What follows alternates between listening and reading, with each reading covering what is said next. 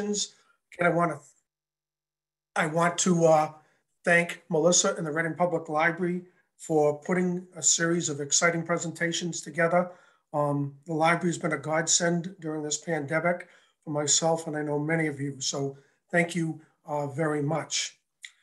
Tonight's program is going to be different from last year's, and I'm going to take you on 2 virtual tours around the area to places I hope you'll consider going yourself. And then I'll finish up with some of our local birds. Before I begin though, I do want to give thanks to some people who have kindly offered me the use of their photographs. Mike Densmore, Stan Deutsch, Barbara Merrill, Bob Mitten, Bob Siciliano have been very kind and generous. They're excellent photographers who've been on many bird walks with me. And again, I really appreciate it. Winter is a tough time, not only for us, but for all living things. It takes a lot of effort to get through the winter. If you're this robin, you're going to look for all kinds of ways to survive and get through this. Well, we're going to talk about some birds first that you could see if you took a tour of Cape Ann.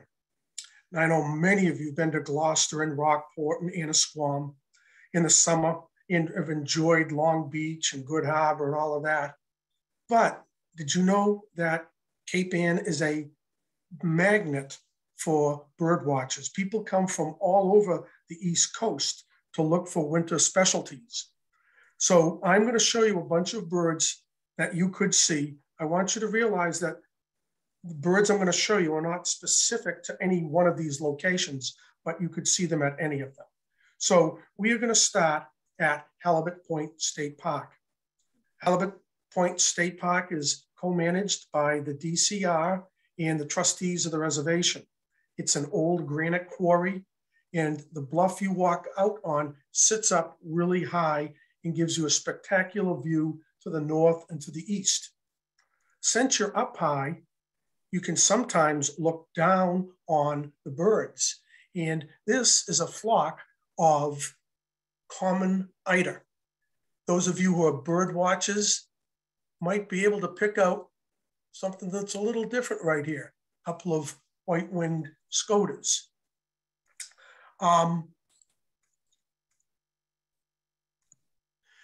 One of the main attractions of going to Cape Ann is to find harlequin ducks. These beautifully colored males are a blast to watch. They're very close to shore, diving really close to, amongst the waves, close to shore, looking for mollusks and small crustaceans to eat. They pull, look at those gorgeous colors. They're just a lot of fun. And I can almost guarantee you that if you go up to Cape Ann and stop at some of these locations, you'll be able to see some of these birds. Another neat bird is the long-tailed duck. And if you look at the lower right, you can see where they get that name. The males have that long, thin tail. They've got the beautiful pink in the bill, just a gorgeous black and white sea duck. You'll often see these ducks in big mixed flocks, sometimes 5, 6 different species. And here is some harlequin ducks and 2 long-tailed ducks in the lower right. You always want to keep your eye to the sky when you're on the ocean, and you might find one of these visitors. This is a northern gannet. This is an adult male. Some bird is referred to it as the flying cross because it looks very cross-like, very pointed when it flies. And there's a picture of one sitting on the water. These birds are the ones that dive, fold their wings and dive into the water and swim after fish such as herring and mackerel and whitefish and other fish like that. Now, our next stop will be just around the corner at Andrews Point.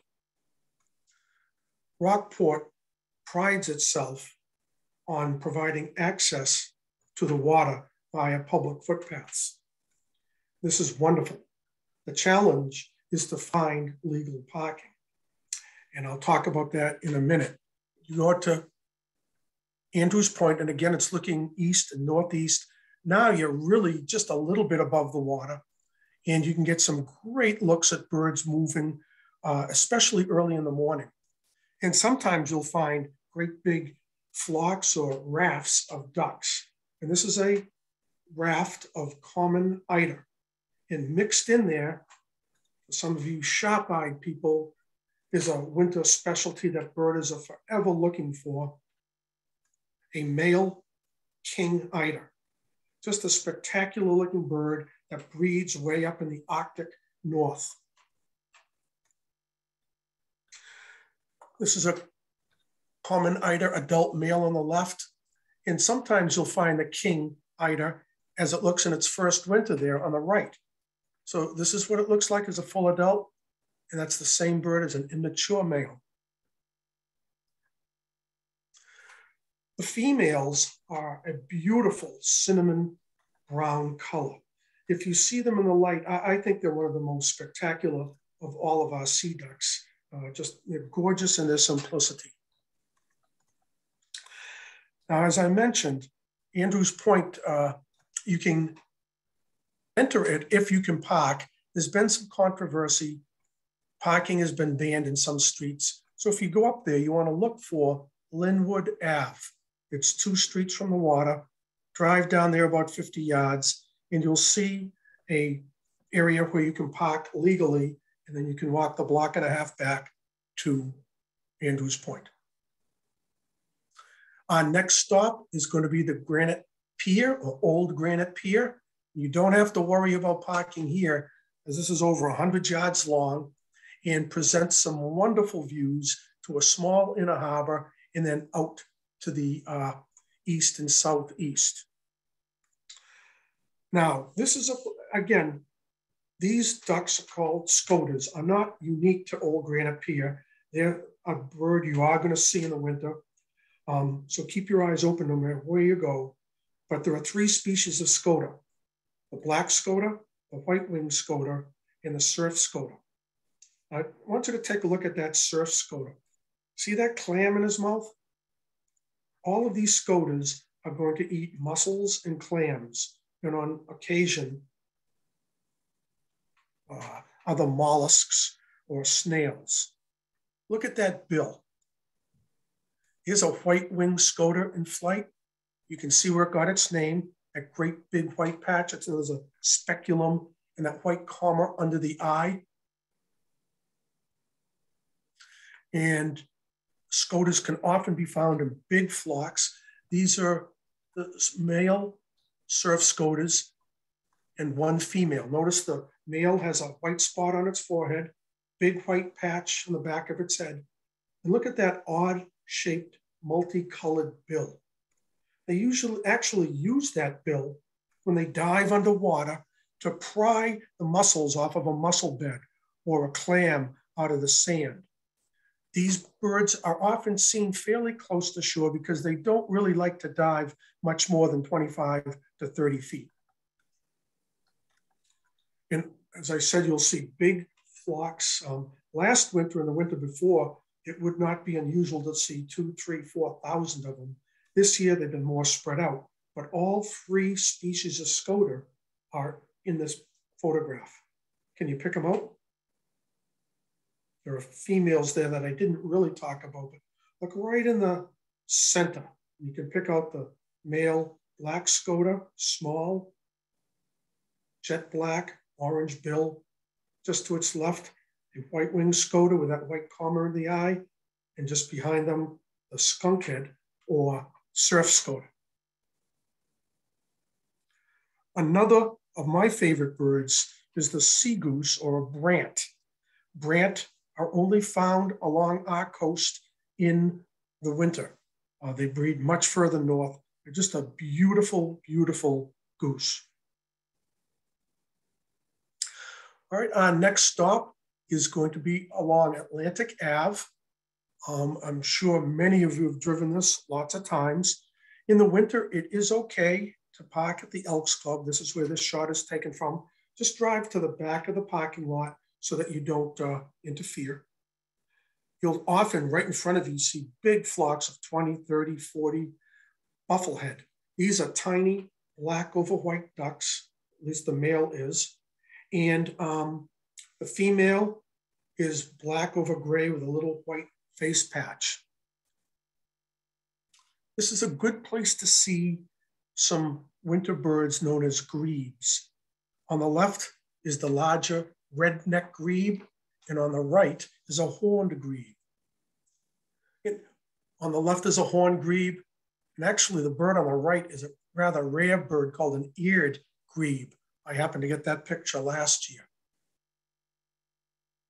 And here's a horned grebe. These are little birds. Horned grebes you can find on inland bodies of water. I've seen them on Lake Quannapowitt before. And again, these are the red-necked grebes. It won't have that red neck until it enters its breeding plumage. Most of the time we don't get to see that. You'd have to travel north to their breeding grounds. Another bird that bird watchers always want to put on their to-do list are purple sandpipers. And again, Atlantic Ave can be a wonderful place to see them at low to mid tide. These birds will forage amongst the rocks and the seaweed and rack line. They're rather dark appearing, and they have yellow orangey feet or legs. Now, one of the biggest attractions for visiting bird watchers is to head to our coast and look for the penguins of the north. These are birds in the family known as alcids. They're related to auks, auklets, murres, murrelets. And pictured here are three of the more common ones. So let's take a look at these for a minute. First, we'll take a look at the razorbill. This is a big, thick, heavy black bill with a thin line on it. You're going to notice that most of these birds are black on white. So this is what it looks like in the winter, but this is what they look like up off of Machias Seal Island in Maine in the summer. So winter, summer, not too different. Get a neat picture. Now, this is a thick-billed murre. The bill is a little thinner than a razorbill, and it's black over white, very blocky looking to my eye. Towards the back of the bird, you'll sometimes see a little white patch. And if you get a good close look, I don't know if I can, let's see if I can do this. It's not working right. Okay. Bird watchers will sometimes, you see this little white line right here? It's called a gape line, and you can often pick that out through your binoculars. So that could help you in identifying these birds. This is thick-billed murres on their breeding grounds up in Maine. Here's a relative of theirs, the common murre. Again, we have a common murre on the left, the bird standing up as a common murre, and then three razorbills. And I took this picture on Machias Seal Island a few years ago. This is the only photograph I have of a common murre. For me, this is the murre that I have more difficulty finding. I usually find thick-billed murres more often. This is the alcid that people love to find because it's so tiny. This is about 1 foot long. This little tiny football-like bird is a dovekie. Look at the tiny bill. Again, the black over white plumage. All of these alcids dive under the water. Again, they're looking for fish, crustaceans, things like that to eat. Black guillemot is the other alcid. This is what it looks like in its winter plumage. Look at this great shot here, grabbing a fish and swallowing them. Again, I can't thank all the photographers enough for letting me use their photographs. And this is what they look like up off the coast of Maine in the summer. Look how jet black they are in the summer, and this is what they look like in the winter. And here's a group of 6 or 7, just off a dock I was sitting on East Booth Bay Harbor a couple of summers ago. And if you're really, really lucky and in the right place at the right time, which I haven't been, you might find an Atlantic puffin. They're rarely seen from shore, Cape Ann. Your best bet to find them is to go out on a wintertime pelagic trip. And I took one out of Gloucester 5 years ago, and this is a winter plumaged Atlantic puffin. So that's what they look like up in Maine in the summer. That's what they look like now, if you got to see one. Another visitor from the north are great cormorants. Anywhere along Atlantic Ave can be a good place to find these big cormorants. They have a white throat patch. And these birds here are getting some white feathers in the back of the head and down by their butt. That white patch near the butt's called a brood patch. And every year we'll get a small number of these along Cape Ann. Our next stop is going to be Niles Pond and Braces Cove. Again, parking can be a challenge here. So if you go here, please be careful and park legally. When the pond is unfrozen, it can hold a lot of ducks. This is really true in November, December, and sometimes into January. And 2 of the species that will flock, work this pond are greater scaup and lesser scaup. We have the males on the left and females on the right. And they present a real identification challenge for all bird watchers. It is never a shame just to put down on your list scaup species. Now, what I try to do is to focus in on the shape of the head. If you look at the greater scaup, the male, let's say, its head is kind of rounded. And if it has a peak or a high point, it's really right above the eye. Now drop down and look at the lesser scaup. Its head is more squared off or blocky. And if it's got a peak, it's towards the back of its head. So that's what I use to try to identify them. And even that doesn't work all the time, especially when these birds are diving and they come up and they've got their heads and feathers are soaking wet. Another neat duck is a ring-necked duck. You'll never see the ring around its neck because that really is only formed during the breeding season, but you should be able to find that white ring around the bill. The males are dark over gray, the females are dark over brown, and the females have that white crescent right at the base of their bill. Often you'll see these birds in mixed flocks. Here are some buffleheads on the upper left and ring-necked ducks. Ring-necked ducks sometimes can be a challenge to identify, but one of the things you want to look for, especially at a distance, is this, what I call spur. See that white part in the front juts up? That is diagnostic of a ring-necked duck. This is Braces Cove. You look out towards the ocean again, you'll see a nice variety of ducks at times there. This is a wonderful place to see harbor seals hauled out on the rocks. And sometimes in that rack line there, you'll find these guys, American pipits. One of these pictures taken 2 weeks ago. And our next stop is going to be Easton Point. Now, if you go on to Easton Point, don't be scared off by the big sign that says private.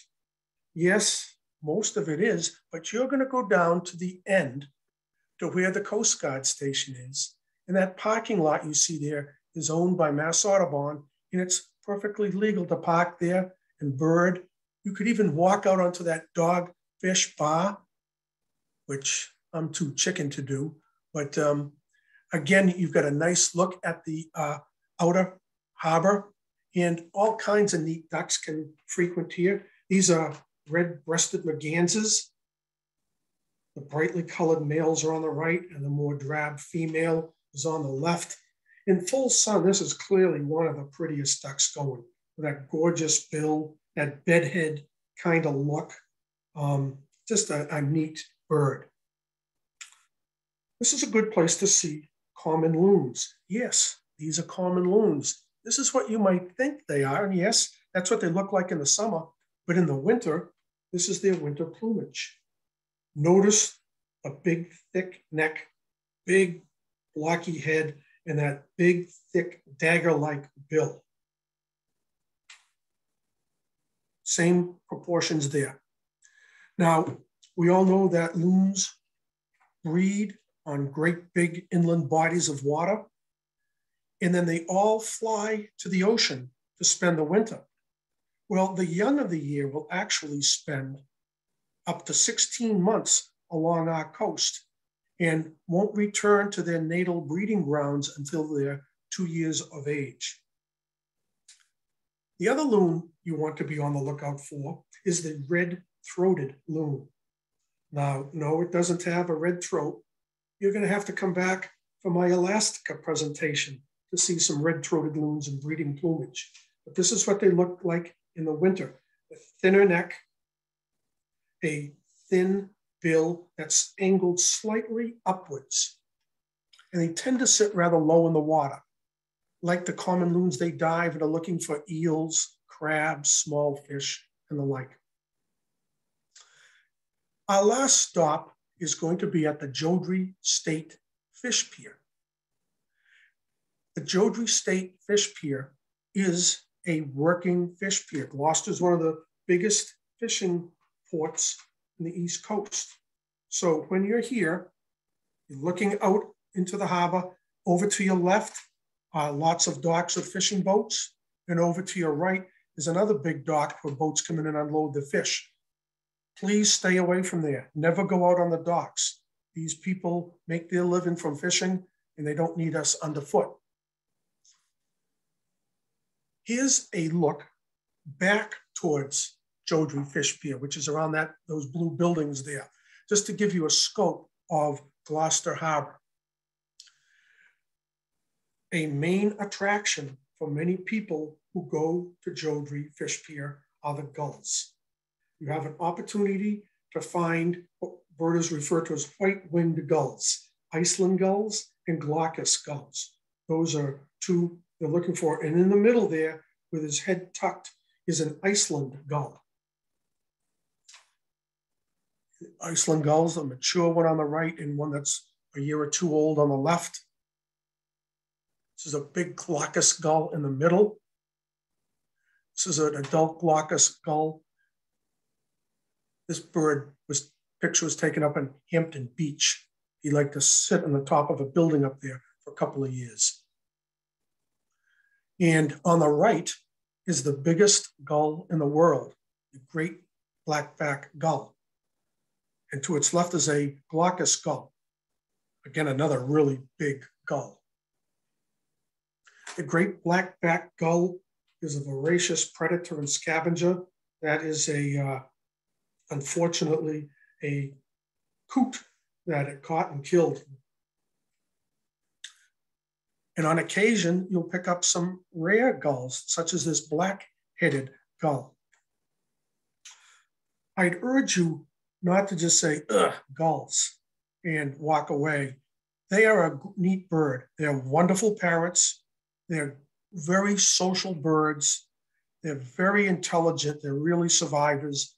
And it's a great way to practice your bird identification skills because some of these birds, it takes 3 and 4 years to reach their sexual maturity. So in each year, their plumage is going to be looking a little differently. There are 4 different species of gulls here. So the bird watchers in the audience, I bet you can pick them out. See the bird facing us in the upper middle, pink legs? That's an Iceland gull. Just behind it, a male great blackback gull. Those brownish gulls, those are herring gulls, they're young. Over to the far left with his bill wide open is an adult herring gull. And just below that is a smaller ring-billed gull. So this is the sort of situation you'll find up at Joppa where you could find 3, 4, sometimes 5 species of gulls. Now, I get asked this question a lot. Why don't birds' feet freeze in the winter? They're standing on the ice. I mean, what's going on? Well, 2 big things. One, the feet are a little more than just bone, sinew, and scale. They've got very few nerves. And then there is an amazing adaptation in Latin, it's rite mirabile. It's Latin for wonderful net. And what it means is a fine net-like pattern of arteries that interweaves blood from a bird's heart with the veins carrying cold blood from its feet and legs. This system cools the blood so that little blood that goes down to the feet is already cold, so the birds don't lose much heat. So now you know when you see a group of ducks or geese or gulls on the ocean, why their feet don't freeze. Now, that ends our first virtual tour. And again, I'd urge you to hop up in your car, head up 128 North, and take Route 127 or Route 127A and enjoy the scenery. Stop at Charlie's for a bowl of fish chowder afterwards. It's just a good time. Any quick questions before we move on? We had a couple come in through the chat. Okay. Someone asked, this was around the halibut point part of the presentation. Someone was wondering if you need a scope to see the birds there. No and yes. Many times, if you're out on that bluff at Halibut Point, the ducks are literally right below you, and you can see them with your naked eye. Binoculars are really beneficial, and a good camera can help as well. Now, anytime you're at the ocean doing seabird viewing, a scope is really valuable. So if you have access to a scope, take advantage of it, but don't cancel your trip just because you don't have one. Oh, right. And we have another question. Why do puffin-bills change color?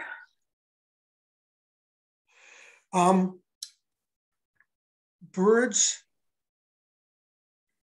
molt once or twice a year.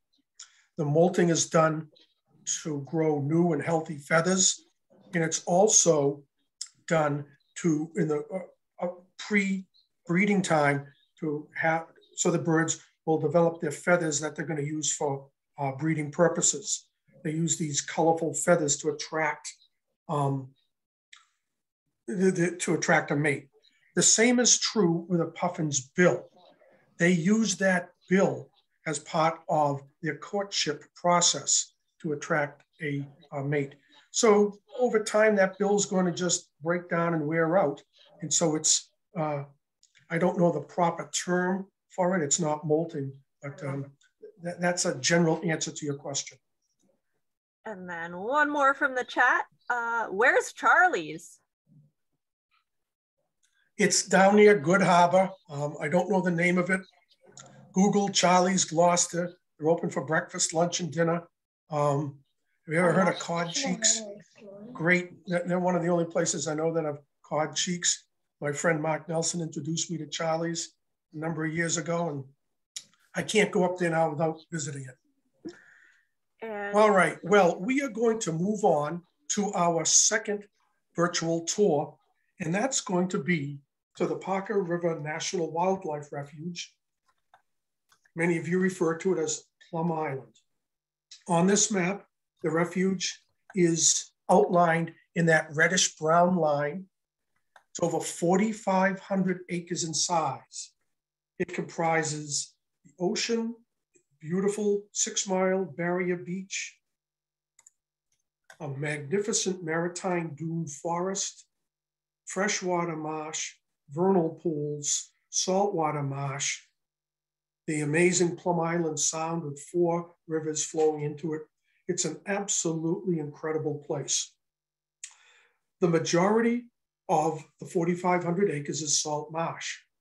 And salt marshes have the 3rd most biodiversity in the world, only followed behind coral reefs and rainforests. So it's just an amazing place. I can't urge you enough to come up here and visit.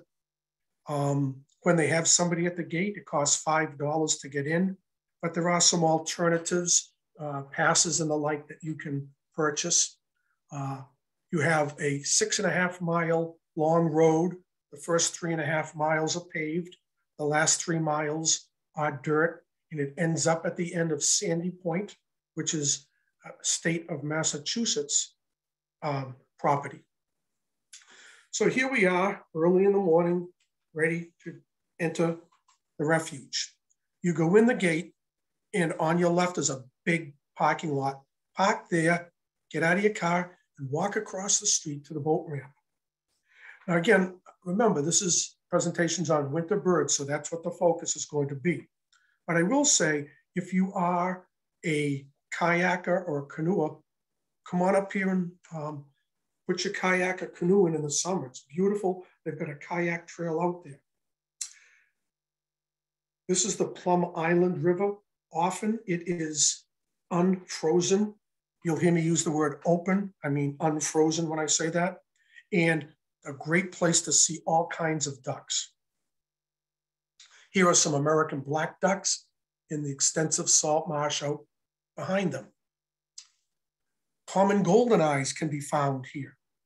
These are beautiful birds. They have this white, the males have a white patch on their face that is below the eye. And on very rare occasion, you might find a Barrow's goldeneye. This is on the left. It's got that white crescent-like patch that goes up and above the eye. I often see goldeneyes right here when the water is not frozen. Another thing to keep on the lookout for in the winter are the behavior of ducks. Winter is the time of courtship for ducks. Many of these ducks, by the time they leave for their winter breeding grounds, will have a mate and they'll migrate north together.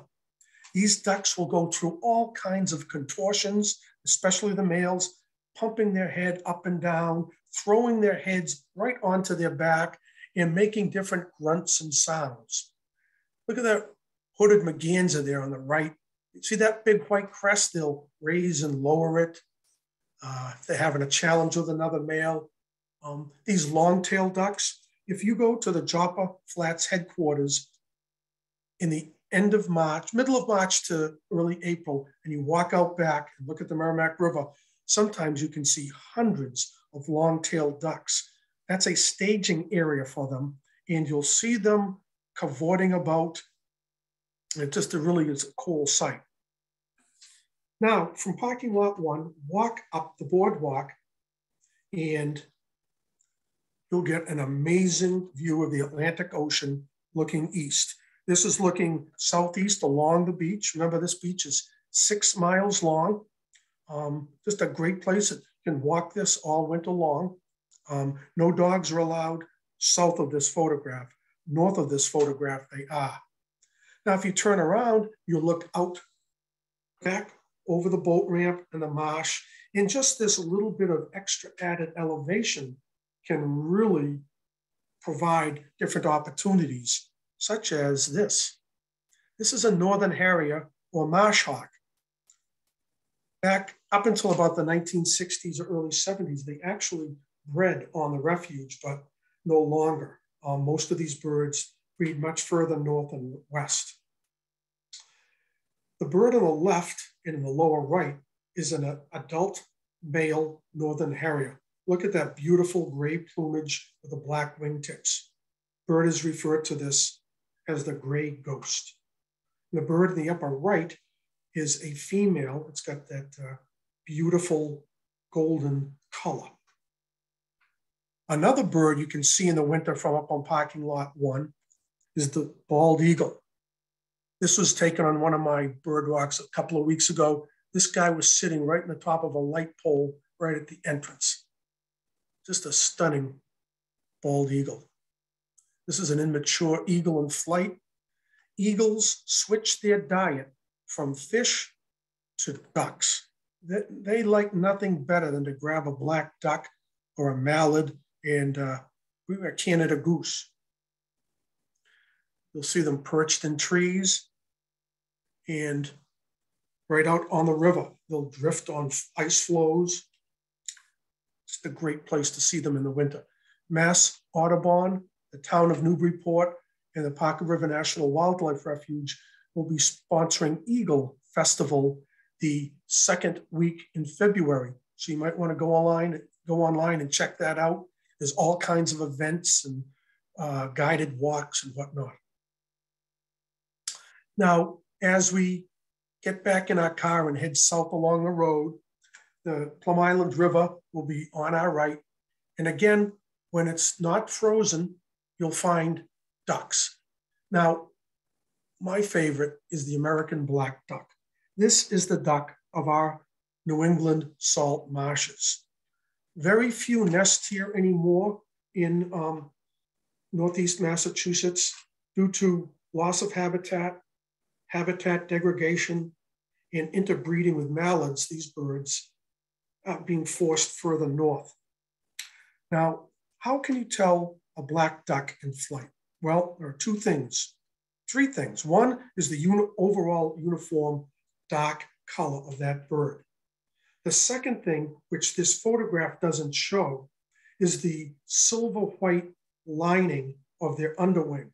So when it's in flight, it contrasts nicely with that dark body. The third thing is that color patch on the wing, known as a speculum. Notice that it's a solid blue. Now, look at this mallard. I took this picture over at Hahn Pond, standing on one of the bridges in winter when all the ducks were accumulated there. Look at their color patch. See that it's white, blue, white? So in flight, you can use the color and color pattern of the speculum of ducks to help identify them. On occasion, not too often, but on occasion, you might find common mergansers. They have the long sawtooth bill. They dive and they catch fish. Look at the herring that guy in the upper left caught. He's trying to swallow it, and these other guys are trying to steal it from him. Northern pintail can be found in the winter when the marsh is open, meaning unfrozen. Look at the beautiful male duck on the right, chocolate brown head, that long white stripe. And look at its speculum, the color pattern there. All right, we'll head down the road. We'll come to Boardwalk 2. This long boardwalk will take you right out to the ocean. That's where it's located. I'll have these maps just to give you a point of reference. And this is a top boardwalk too, looking back out over the extensive marsh and the Plum Island Sound out to your left. Canny bird watchers will often hang out here for a while in the winter and scope for various raptors, such as this guy. This is a peregrine falcon, and I know the photograph isn't great, but I put it in because you'll often see them perched on things such as this nesting box. Is an immature peregrine falcon. And look at this photograph Mike took of a peregrine in flight, the fastest bird in the world. And they're up there picking off ducks and doves and pigeons and other things. A little further on, you come to the salt pans, probably 100 yards long. You can just pull over. Now, this is a wonderful place for beginners to bird when that water is open. A salt pan is a very shallow depression that once or twice a month, depending on the tides, will fill up with water and then slowly drain out. So when it has water in it, you might find ducks. When the water drains out in the summer and fall, you'll find sandpipers. So that's about where the salt pans are. Is looking out again a little different direction. And again, as you drive along the road and you look out in the marsh, you could come across lots of geese. Once in a while, you'll find a snow goose. See in the center, that white goose? And on rare occasion, you'll find a blue goose. Now, a blue goose is nothing more than a dark morph snow goose.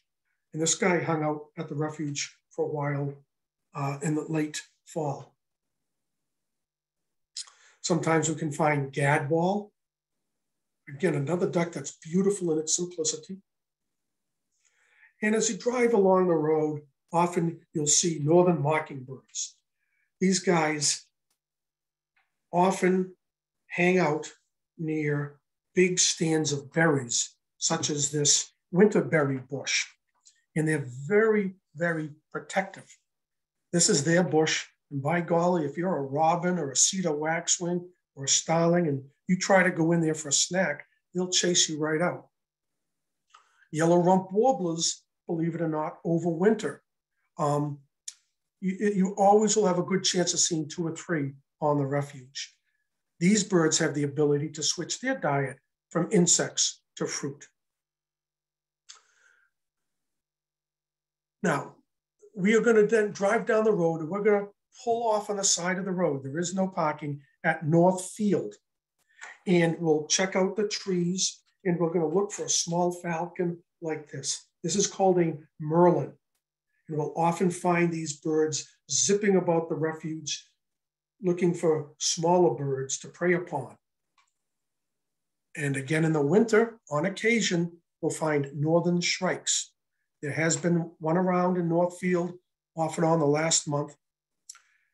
This bird is a predator. It will hunt small birds like chickadees and sparrows, kill them, impale them on a thorn or broken branch or piece of barbed wire, and come back and eat them later. Thus its name, the butcher bird.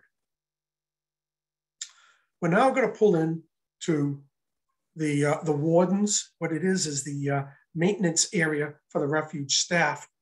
And if you look between those 2 buildings, that parking area, it's not available to us, but it's all gravel and sand. And this is an area, where can attract snow buntings.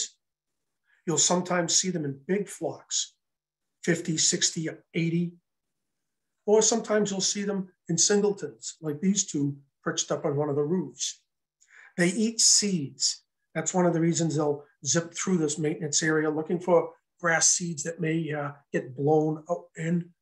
Often you'll see them in the beach grasses, like this flock, and they're jumping up, landing on these grass stalks, knocking the seeds out of them and eating them. This is a place to find horned larks. Look at the beautiful yellow face and the black patterning. And on occasion, you'll find a Lapland longspur. These are a sparrow-like bird from the far north that on occasion will show up. Look at the colors on that, huh? Just a beautiful bird. White-crowned sparrows, this is an adult, might be around. And American tree sparrows. They have that rusty cap. Look at the bill. The bottom part, that lower mandible is brighter colored. A clear breast with a faint central spot. These birds will get into flocks, not huge flocks, but flocks of 6, 8, 10, 12. And they've got a beautiful little musical note that you can often hear. We're going to drive down the road, and this is where the pavement ends, at the Hellcat Trail parking lot. My guess is with this big storm we're going to get, the refuge will be closed for a day or 2. They'll plow all of the paved surfaces, but they do not pave south of Hellcat. So just keep that in mind if you go to visit and there's snow on the ground. Now, the big attraction is where Hellcat's located, is the Hellcat Trail Boardwalk. It is 1.4 miles in length. It has just been totally rebuilt to the tune of $4.2 million. And it is an example of something that the federal government got right. It's spectacular. It is fully ADA compliant. If you have any friends or relatives that have some mobility issues, this is where you want to bring them. Just a note, if it's been snowy or icy, be very careful. This is that Trex Tech material, and if it's icy, don't do it. You walk along here, you're going to be going through a maritime dune forest. You'll be jutting out into a freshwater marsh. You'll go through a vernal pool, and you can actually walk out into the dunes. There's a nice overlook overlooking the ocean. This is a fox sparrow. Here's where it crosses the road. There's handicap parking on the right. White-throated sparrows abound up here. And if you're really, really lucky, and I never have been here, you might find a yellow-breasted chat. This is a little winter jewel that birders are always on the lookout for. This year has been a wonderful winter for yellow-bellied sapsuckers. Not only here in the refuge, but I've had them in my yard twice already this year. A friend of mine has had them come to their feeder. So I don't know what's going on, but they are around. This picture I took at Plum Island in the summer, and look at those holes. Those are called drill holes that the sapsuckers deliberately put in there, and they're going to get the sap to come out. They may eat some of that sap, plus that sap is going to attract insects. And they might eat some of those insects, and other birds will come in and eat those insects. Cedar waxwings can be found. Look at these two. It's a little dark, but this is part of their courtship behavior, passing a winterberry back and forth.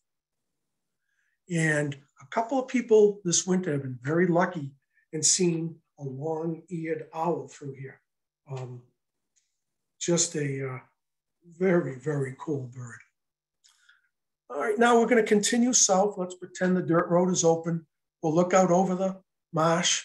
And again, if it's open, meaning unfrozen, you might find some hooded mergansers out there. Look at the beautiful males with that white, brown, and black plumage. The females, a little more dull, but still pretty cool looking with that wonderful hairdo. You never know what you're going to find roadside. These boys stopped traffic up there one day. Now, our next stop is going to be by Cross Farm Hill. There is no parking. You just want to drive real slow, scan the skies, because this is a good area to find this winter visitor, a rough-legged hawk. These birds breed up in the Arctic. I'll show you some in my Alaska presentation that I saw sitting on a nest. I have not seen one this winter. I just haven't been in the right place at the right time, but I know a lot of people who have been seeing them fairly regularly. The other bird that you might see once in a while when they start to show up, the short-eared owl. They come out at dusk and become very active at dusk. Once in a while, they'll be active during the day, but this is a spectacular photo Mike took. Now, one of the big reasons to go to Plum Island in the winter, you guessed it, snowy owls. Now, if you're going to go on to the refuge, how do you find a snowy owl? The best way is to find the people looking at the snowy owls. I'm not being fresh. The other thing to do is to scan the dunes. These birds want to take it easy during the day. So they're going to be hunkered down in the dunes. They're going to get in the lee side of something, a hunk of ice, a piece of driftwood, a small sand dune, or whatnot. So you want to walk along those boardwalks 1, 2, 3, and 5 with a pair of binoculars and just scan.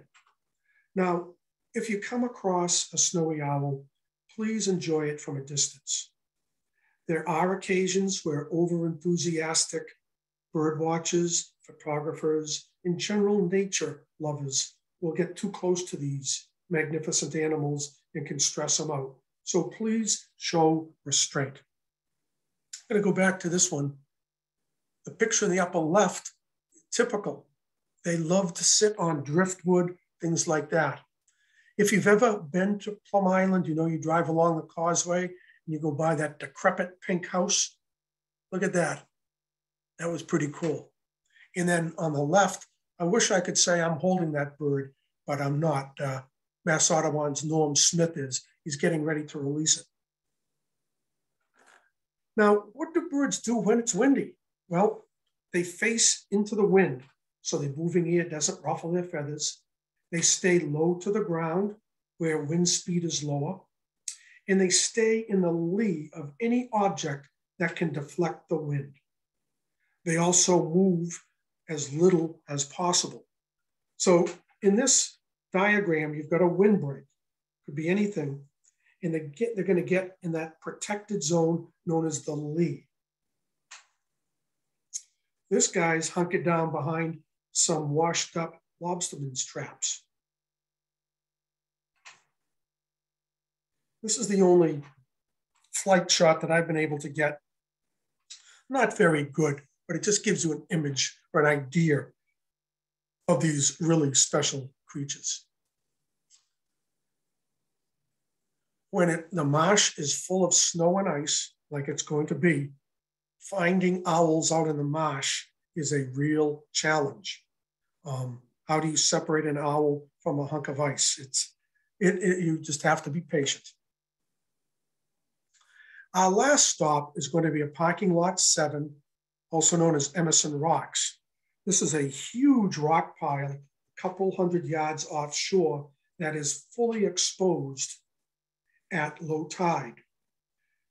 This rock pile extends quite a ways underwater as well, so it holds lots of mollusks, snails, and the like that sea ducks feed on. So it's a good place to see sea ducks. Notice the snowy owl hunkered down there. This is also a good place to find maybe some wintering sandpipers. In this case, here are some sanderlings. And the other winter sandpiper you might come across is the bird on the left, a dunlin. Notice it's darker. Its bill is a little longer and downturned compared to the sanderling on the right. Now, before we end this tour, I want to just briefly introduce you to Tom Wetmore. He's known as Mr. Plum Island. He birds on the Refuge almost every day and has over 20 years of data that he and fellow birders have recorded. I'd urge you to Google him, take a look at his website, and you'll be fascinated. He looks a little like Santa Claus. If you see him up there, stop and say hi. He's a wonderful guy, very willing to share his knowledge with you in an interesting and unpretentious fashion. All right, so there are our 2 virtual tours introducing you to many of New England's neat winter birds, which we can see right here with less than a 45-minute ride from Reading. I'd urge you to please try both of these and let me know how you do. Before we move into the conclusion, are there any quick questions? Feel free to chat in or unmute yourself and ask. We have some coming in the chat. Could you clarify the spelling of Tom Wetmore? W-E-T-M-O-R-E. And what time of day is best? My pat answer is anytime you can get birding. You know, in the winter, do you want to be there at 7 o'clock when it's 3 degrees? There's not a whole lot of upside to that. In the winter, you're going to see almost any of these birds any time of day. You can go up at 2 o'clock in the afternoon and still have a great time. You can see lots of birds. And earlier we had a general similar question of, is there a best time of day to see birds in winter and in any environment? Really, go when you're comfortable. Tides don't play a huge role with these winter birds. They'll move some of the sea ducks around a bit, but go when you can. And are Iceland gulls originally from Iceland? I don't know. Is a Connecticut warbler from Connecticut? No. Is it how the Iceland gull got its name? They are Iceland gulls in Iceland. I'm sure it's got something to do with the naming it, but I do not know the entomology or word history for that. I'll have to look that up. And what constitutes a valid sighting? Well, a valid sighting is whatever you want it to be. If you see a cardinal and you say, by God, that's a cardinal, then it is a cardinal. Now, if you want to submit that to a scientific database, such as Cornell's eBird, you're going to have to provide some justification for that sighting. That justification could take the form of a photograph, a video, an audio recording, or a written description, field notes, a field sketch. Take a sketch and highlight the parts of the bird that make you say, oh, it is such and such a bird. If you think it's a rare bird, you want to say why you ruled out other species. For instance, at my feeder the other day, I had a rusty blackbird. Why was it a rusty blackbird? Because I said it was? It was declared a rare bird by eBird, so I provided photographic evidence and written evidence. And part of that evidence was, and I ruled out that it wasn't a common grackle because bing, bing, bing, bing. I ruled out that it wasn't a red-winged blackbird juvenile male because bing, bing, bing, bing, bing. So I hope that helps you. Yeah, and could you please repeat the name of birds that would eat winter berries? Robins, cedar waxwings. Now, the person who asked this question, are you talking about winterberry, meaning the iliacs and the holly family, or just berries in the winter? If you're talking berries in the winter, there'll be cedar waxwings, robins, yellow rump warblers, hermit thrush, mockingbirds. If you're talking about the iliacs, winterberry, for some reason, those are not consumed a great deal. And if they are, it seems to be they're consumed later in the winter. And I have never been able to get a good explanation for why. The two best reasons are, one, it takes so long for the toxicity of the berry to break down, or it takes a long time for the sugars to ferment and break down. So I hope that helps. Tell you what, why don't we move on? And as we head down the home stretch, the three big challenges all birds face in the winter are finding food, maintaining an elevated body temperature to stay warm enough to survive. Remember, most songbirds have a body temperature between 104 and 110 degrees that they must maintain. And then the birds have got to survive the night. How are they going to get through this Friday night? How are they going to get through this Saturday night with a nor'easter coming in, 18 inches of snow, 12 degrees, wind blowing 30 miles an hour? Put yourself in the feet of a cardinal and figure it out. It's a challenge. This guy's saying, oh boy, how am I going to get through the night? Well, let's talk about food. Natural foods are by far and away the favorite. fruits, nuts, seeds, berries, and believe it or not, lots of insects, insect eggs, frozen insects, insect larvae. This little winter wren is in this tangle here. Is he eating the winterberry? I mean, the bittersweet? No, he's eating the insects that are attracted to it. He's also eating any small seeds that might fall underneath this thicket. I don't know if you can pick this out, but there are horned larks here. This was taken in an agricultural field off of Route 2 in Acton, and lots of birds will go in and eat the waste seed that's left over, or eat the insects that are attracted to this after being plowed. Our chickadees and downy woodpeckers, when they're not at our feeders, are out foraging. They're looking for insects and larvae and all kinds of things.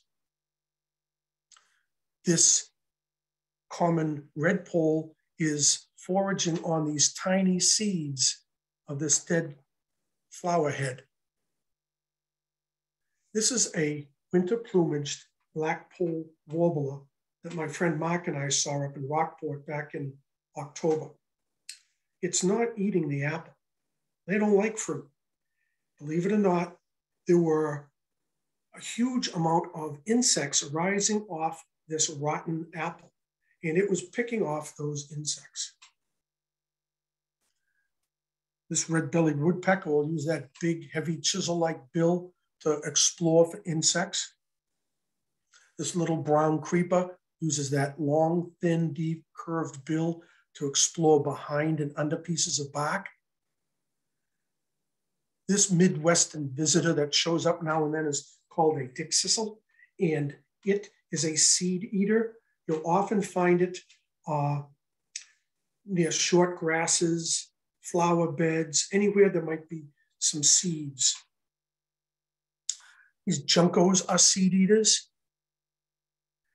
And again, here's a picture of a hermit thrush that will take advantage of fruit in the winter. There's a cedar waxwing eating juniper berries. And I had to put this in.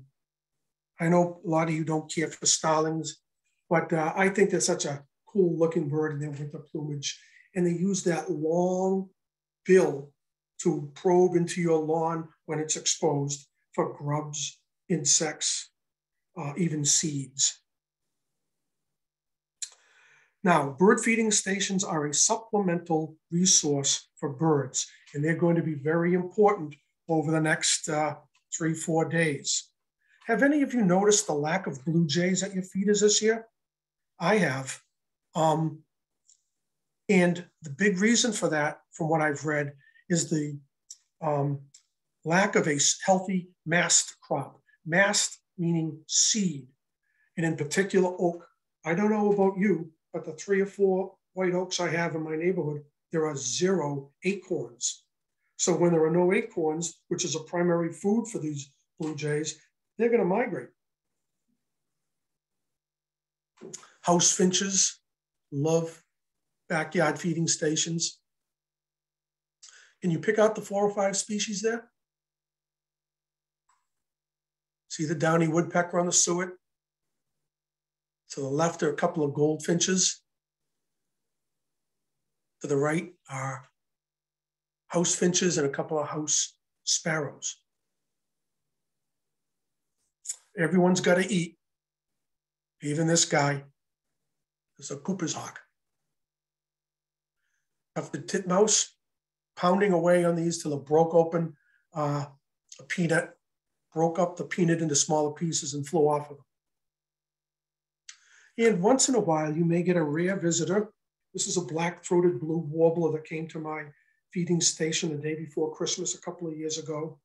Now, mid-May, this is not a rare bird. We have them around here. But in the winter, pretty neat. Carolina wrens will come into the yard and love suet. And again, on occasion, this time we might get 1 or 2 red-winged blackbirds, maybe a grackle.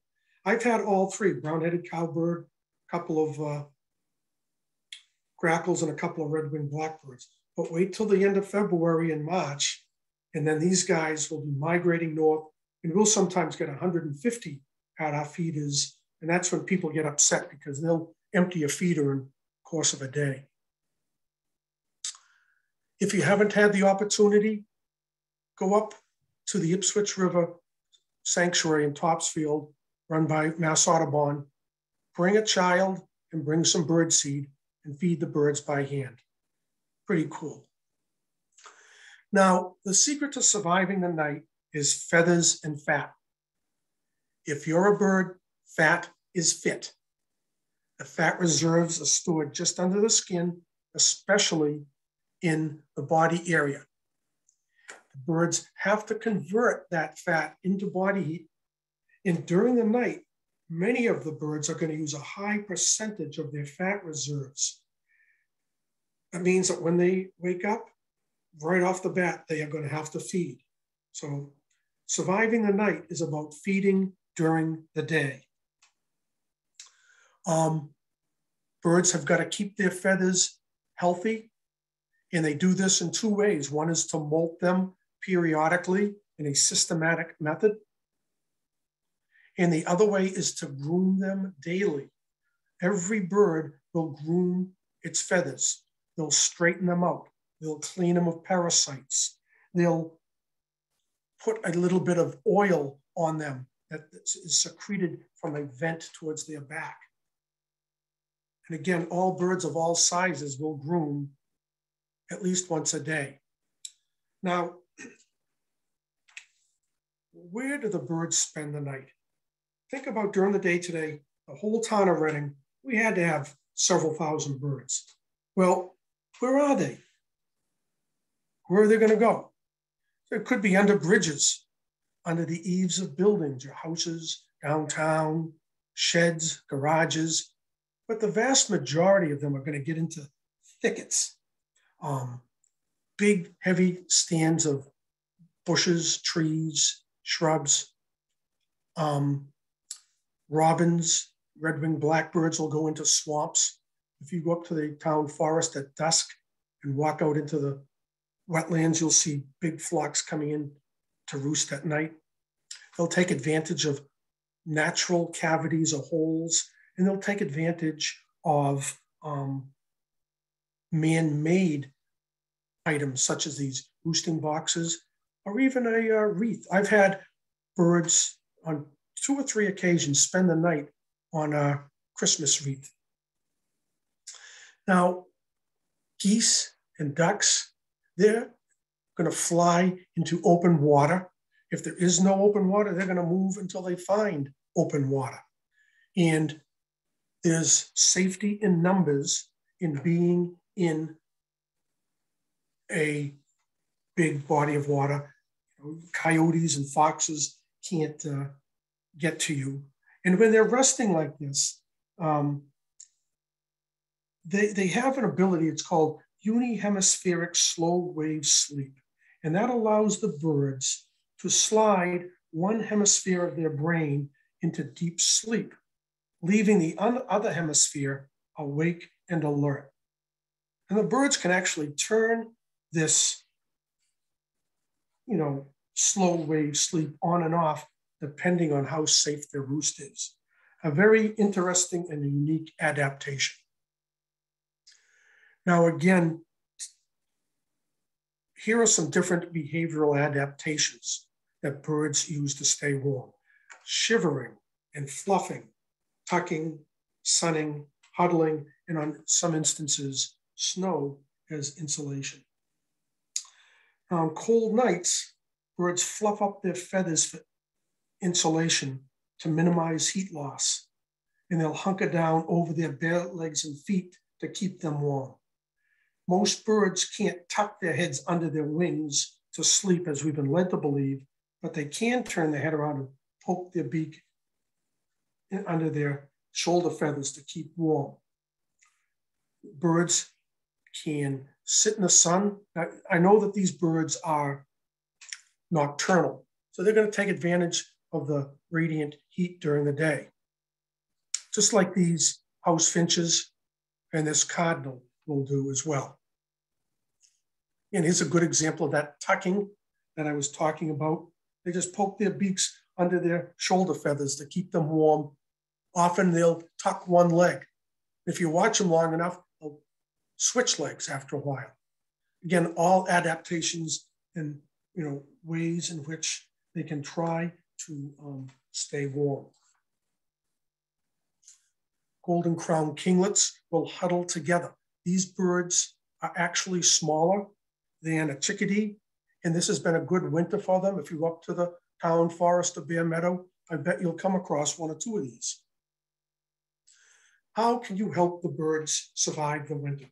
Well, a couple of suggestions is to put out bird feeders and keep them clean and well stocked. Scatter seeds in sheltered places. Not all the birds are going to go to your feeder, so throw them under thickets and brambles along rock walls. Make a windbreak. Create shelter for the birds. Provide water, and landscape your yard for birds using a variety of native plants. I'm betting some of you in the audience attended the talk by Doug Talemi a couple of months ago, the library sponsored, and his book is an excellent resource for this. Here is an example of some of the things. I'm very proud of the two 60-year-old American holly trees I have out in my backyard. As you see in the upper right, they provide excellent shelter and food. The blue jay taking advantage of the food. This is a Carolina wren eating some little suet balls. Excuse me. Some of our winter visitors here, the red-winged blackbird, common grackle, in the upper right, a brown-headed cowbird. Keep your eyes open. Come the end of February, they'll show up in mass. The woodpeckers are around this year. I've had a hairy, two downies, and a red-bellied in my yard a lot. I had a yellow-bellied sapsucker last week. I have not had a flicker yet, but I do know some folks in Reading who have. And the sparrows. A junco is in the sparrow family, song sparrow, white-throated sparrow, and the house sparrow. Now again, if you're going to have bird feeders, you're going to have hawks come in and try to pick them off. And this beautiful Cooper's hawk came in and landed on the ground and chased some sparrows right in underneath my holly tree there. This beautiful little sharp-shinned hawk, I haven't seen one this winter. Unfortunately, their numbers are declining for various reasons. Now, I want to leave you tonight letting you know that spring is coming.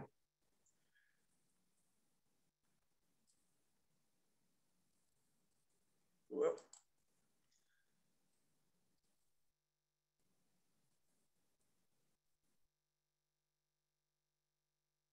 I'm having some technical difficulties here, I'm sorry. But anyway, I wanted to play for you the song of the hooting of the great horned owl. My wife and I heard a pair duetting 2 nights ago. Great horned owls will be mated and on their eggs by the 1st or 2nd week of February. That's letting us know that spring is coming. Let me try one more time. Yeah, sorry about that. So, oh, there it is.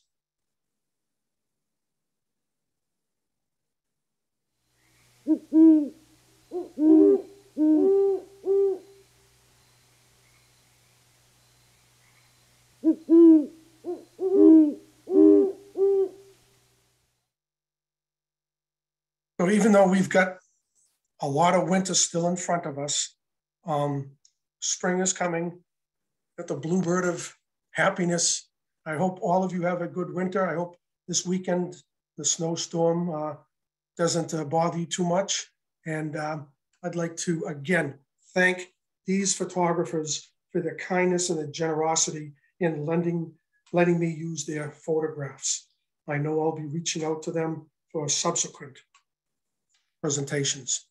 And again, I'd like to invite you to join us on February 22nd as I take you on a 20-day tour of Alaska. We'll visit Nome, Barrow, Denali, Pribilof Islands, Anchorage, the Kenai Peninsula, and more. So again, thank you all very much, and I'll stick around and answer any questions if you have them. Yeah, a few more came in from the chat. One is there are quite a few varieties of suet. Which flavors do you recommend to attract the most interesting birds? I like a suet that's got some nuts in it, peanuts, that kind of thing. Other people I know like the ones that have berries in them. If squirrels are a problem getting to your suet, get some of the hot pepper laced suet, and that works pretty well. But my preference is one that has nuts in it. And someone asked, is it safe to feed birds now? Because there was concerns about avian flu fairly recently. Yes, that's a good point. Most of the organizations that reported that eventually gave an all clear, with the caveat that you really need to stay on top of cleaning your feeders. What do I mean by that? I would say every 2 or 3 weeks. If they're very, very heavily visited, maybe a little more than that. But yes, it is okay to feed. I'm feeding the birds.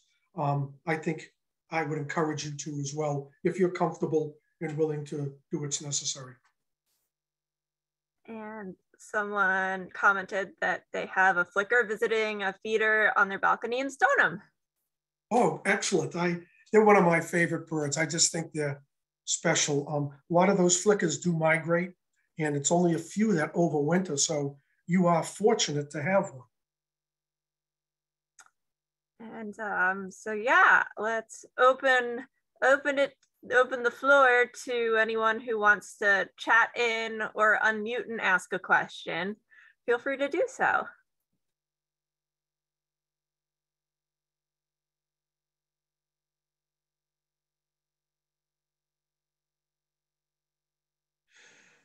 Well, I think that about wraps it up then. Yeah, have a great evening, everyone. I hope that you enjoyed the presentation, and thank you again, Dave, for yet another wonderful presentation. And thank you, Melissa, for all of your work. Yeah. All right. And thank you all very much for coming out tonight, and hope to see you next month. Thank you, Dave. Very welcome. Great presentation. Thanks, Dave. You're very welcome. Thanks, Dave. Thank you, Dave. Mary, how are you? Good, Thank thanks. you. Thank you, Dave. Great presentation. Thank you. Thank you very much. I enjoy doing this. It's always nice to be amongst fellow bird watchers and bird enthusiasts, and it's a good way to spend a cold winter's night. Yes, absolutely. Okay. Yeah. Huh?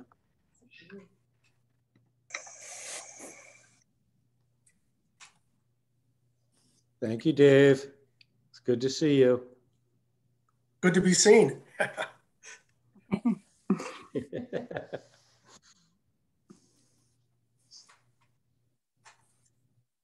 No last-second questions. What's the best bird people have had in their yard so far this year?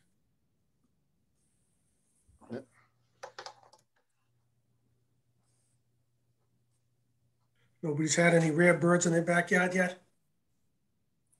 Anyone have a yellow-bellied sapsucker?